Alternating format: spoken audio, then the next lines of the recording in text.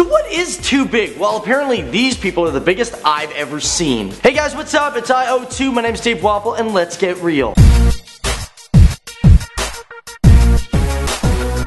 So in the last video I asked you guys, what is your favorite flag? And this is what you guys wrote, but for this video I want to know, how much do you weigh? So today we're talking about the world's largest people. This guy's a familiar one for me, his name is Michael Harbanko. Now compared to the other ones that are going to be following, this one's going to be a little bit different. Now the other ones are heavyweights, while Michael weighed 1,100 pounds. Now he's born in 1953, and the reason I'm picking him is he managed to get his weight down to 198 pounds. And out of everybody in this category, he's lost the most weight. Now unfortunately he died in 2013, but he's definitely setting the example. If you put your mind to it, you can accomplish anything. Now let's move on to another big boy. Walter Hudson was born in 1944. He's from Brooklyn. His heaviest weight record was 1,197 pounds. But what makes him different from everyone else is he had the largest waistline. His waistline was approximately 119 inches wide. Oh yeah! Now he managed to lose 720 pounds before he passed away in 1991. But now let's change it up a bit. We're going to talk about Carol Yeager, who is the world's biggest woman to ever exist.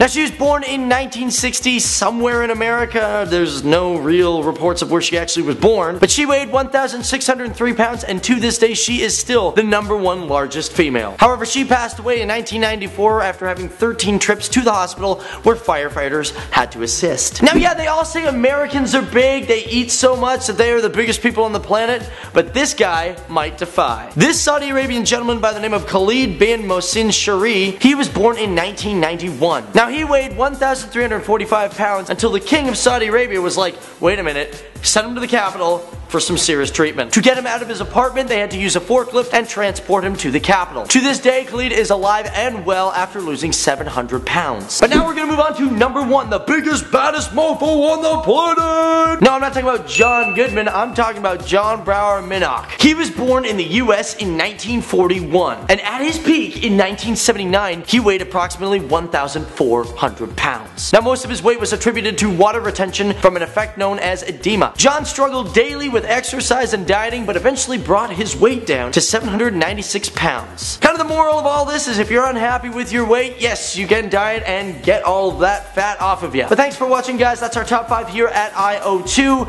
and I'm Dave Waffle, and yeah, stay attractive. Yeah!